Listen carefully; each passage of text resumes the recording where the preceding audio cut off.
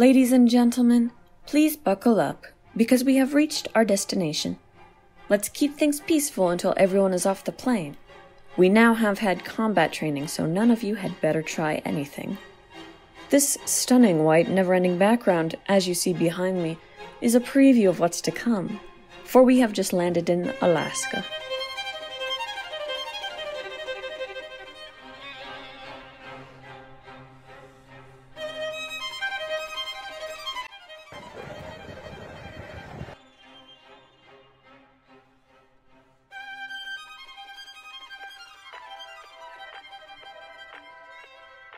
January means experiencing Alaska in the wintertime.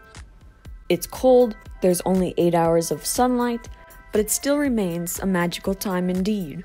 Lodging's cheaper, of course, there's more accommodations, but the real highlight is how exciting the state is with festivals and sporting events during that time, one of which being dog sledding, which is all of the hype leads up to the Iditarod Trail Sled Dog Race. It's an annual long-distance sled dog race early in March from Anchorage to Nome, entirely within the U.S. state of Alaska. Personal story here for a second. I vividly remember, kind of, in second grade, I don't know why, but we followed the Iditarod. I grew up in Indiana. This is Midwest corn country, and we're looking at, I think every student had, like, a guy, like, we knew the sledders, and we knew their teams and stuff, and we had, like, a board to put whose guy was in the lead or whatever, like looking at updates in the news. Hell of a elaborate fever dream, honestly, it could be, but I totally remember it. And then like the guy who won or whatever, like the kid whose guy won, I guess they were tethered to him or something, they got like candy or something. Something like, you know, all these kids are shitty about now they're blaming the riders. They're like, oh man, this guy freaking, why didn't he try harder? I wanted that candy. Anyway, yeah, at one point, even the Winter Olympics was like, hey, we're in Norway right now, but the dog sledding things going on are popping off. Like, it's 1994. Everybody's supposed to be paying attention to the Olympics. They're not. They're looking at the dogs. We should add dogs.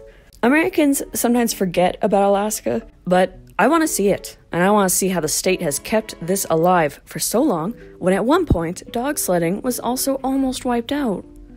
But boy has Alaska been able to capitalize on tourists interested in dog sledding. It's expected, and honestly they should, I guess, but that means the options are expensive.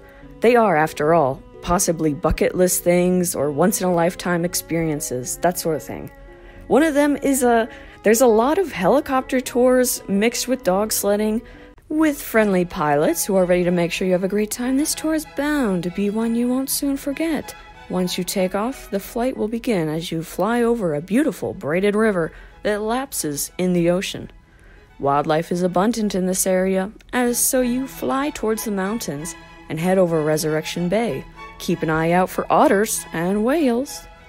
Your experienced pilot will land on the Godwin Glacier, and our staff will escort you towards the dog camp, where you'll be greeted by more than 24 sled dogs, anxiously awaiting to pull you across the perfect winter snow. To ensure a positive experience for all, our staff will show you how to interact with the friendly sled dogs, and you'll get the chance to pet and play with them before taking off.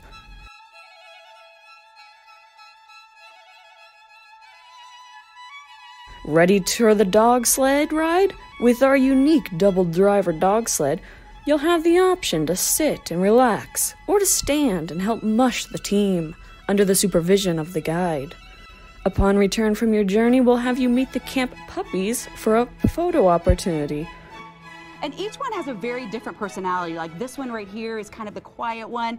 This one's the rambunctious one. Yeah. And they'll each have a certain spot on a team at some point, but after they're at least 6 months old. That is correct, yeah. And that kind of emerges over time, where to best put them. And a lot of people don't realize sometimes dogs are either right or left-handed too. So are they really? Yeah, so even which side of the line you put them on makes a difference. Are the most rambunctious ones the ones that usually lead? No, not necessarily. Walk through, because it's an educational... After flying goodbye to the team, it is time for the scenic flight back to Seward. At our office in Seward, will have complimentary coffee, hot chocolate, and tea, eagerly waiting to hear about your experience. Please tell us. So that's that. I mean, that's as expected. If you want a more hands-on experience and maybe learn a thing or two about dog sledding, Pause for Adventure has a mushing school kind of thing at $3.25 a person. There's so many. And like Alaskan Husky Adventures, they offer the usual as well, but you can also get the proposal special, so you can propose Alaska style, as they say. Then around Christmas, you can purchase the Christmas special, which lets you cut your own Christmas tree for an extra $100. I'm not trying to bash all of it or anything, it just feels so commercialized. I want to go back to the roots, back when indigenous people relied on the use of sled dogs, when it was life-saving. I want to see Balto. But Balto isn't even in Alaska, he's in Cleveland, Ohio. Because after his life-saving run, a little money was made from the spotlight before Balto and the other 6 dogs were put in a dime museum in Los Angeles, apparently in pretty bad conditions. So bad that a man named George Kimball had seen them, was shocked, and then asked the sideshow owner to hold them for $100 so he could gather the $2,000 fund needed to rescue them. Keep in mind, $100 in the late 1920s was around $1,500, and $2,000 was about $30,000. So Kimball had to recruit the whole area to help the dogs, the whole country and everything. The Save Balto Fund and race was now in full swing. And everyone was participating, everybody, even children wanting to get their coins out of their piggy banks to add to the fund to help Balto.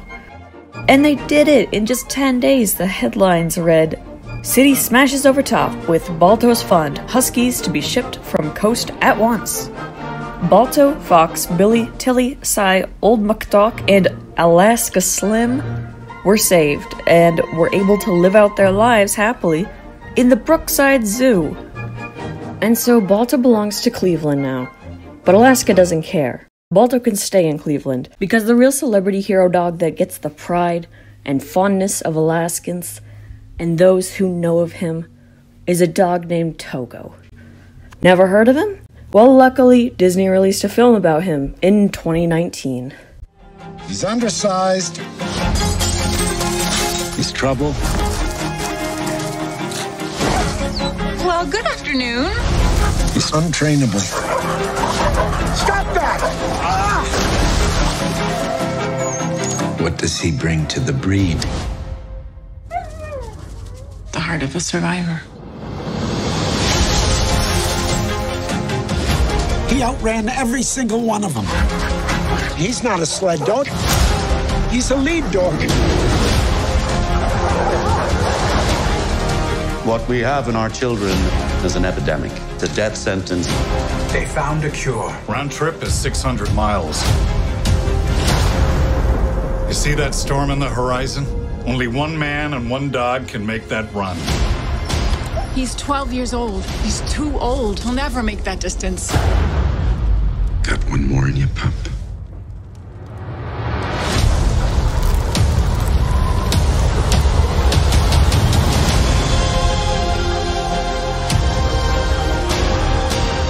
My guess is we don't find him till the thaw.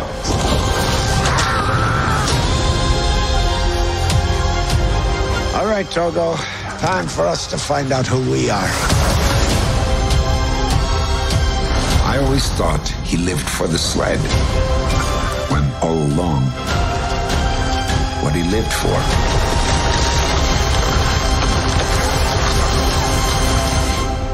was me. I got Togo! Togo is the true hero.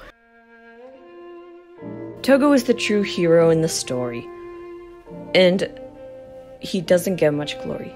One of the most terrifying moments in the movie is in the second crossing of the Norton Sound on the way back toward Nome with the serum.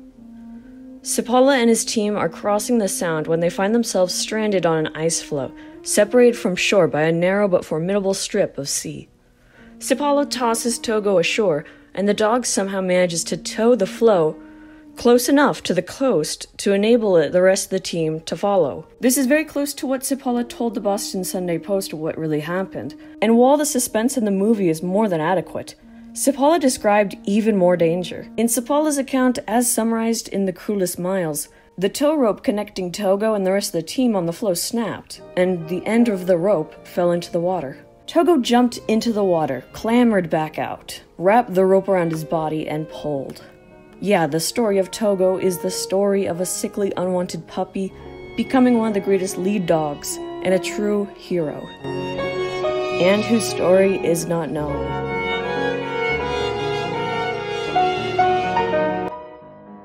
For some reason, Balto got all the glory. According to The Cruelest Miles, Seppala wrote, "I hope I shall never be the man to take away credit from any dog or driver who participated in that run. We all did our best. But when the country was roused to enthusiasm over the Serum Run driver, I resented the statue of Balto, for if any dog deserved special mention, it was Togo." So Alaska has Togo. Go see him in his glass box prison at the Iditarod Trail Headquarters Museum in Wasilla, Alaska.